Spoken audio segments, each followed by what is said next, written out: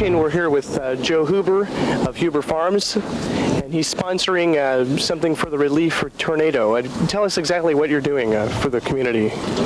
Well, Saturday evening at 7 o'clock, my son Chuck and I are going to put on what we call our Barnyard Bash. We're going to have a country music show, and hopefully we're going to raise a lot of dollars for all of the tornado victims of Floyd and Clark County.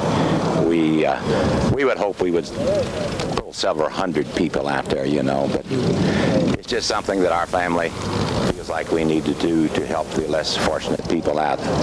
We're neighbors to an awful lot of people that got hit, and it's, you know, in the rural America, country people are still neighbors, so it's something we need to do. Right. What does it look like now for entertainment? What do you hope to get lined up for that?